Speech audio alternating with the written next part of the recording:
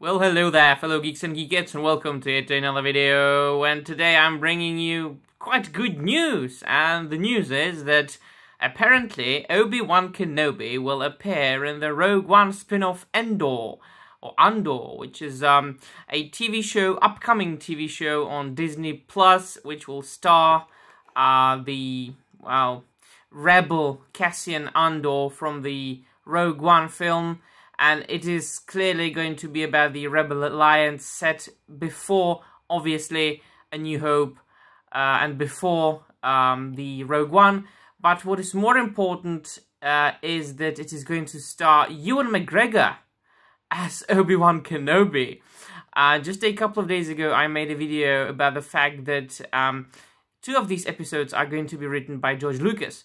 And now we've got more good news. Now, of course, as I've said many times before, it seems that Lucasfilm is really representing the Force, because there seems to be this sort of balance between the dark side and the light side of the Force.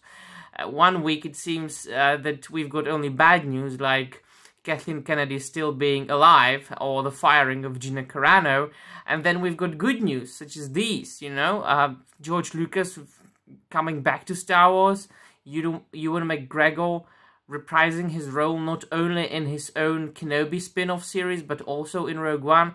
Now, on a different website, I read that people were bitching about this news, because it will undermine Obi-Wan Kenobi's story in the Star Wars, because he was obviously supposed to be in exile, looking after Luke on Tatooine, and now they think that he has to leave Tatooine, which he wasn't supposed to, because he was, besides looking after Luke, he was supposed to be learning from Qui-Gon Jinn, who came back as a Force ghost.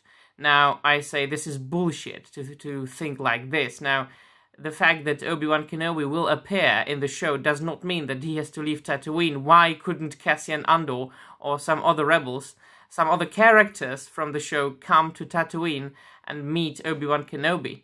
We've got years and years and years of untold stories of many characters, including Obi-Wan Kenobi. And let me tell you one thing, each and every second I can enjoy new material with Ewan McGregor as Obi-Wan Kenobi is pleasure for me.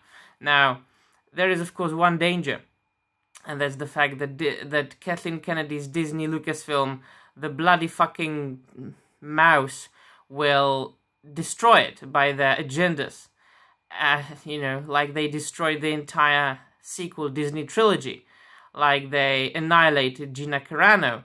But then again, look at The Mandalorian. That's a tremendous success, and the finale of Season 2 is the highlight of the last year for me, most certainly and definitely.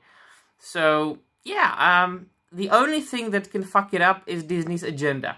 And they're focusing on inclusion, representation, diversity, and shit like that.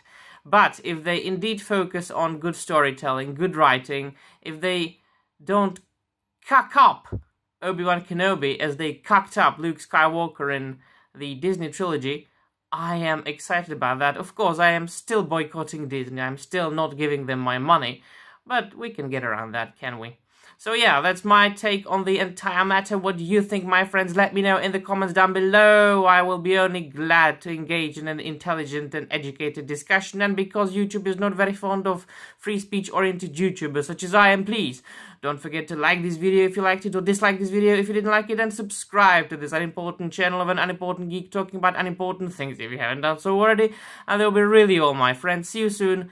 And remember, whoever you are, wherever you come from, may the Force be with you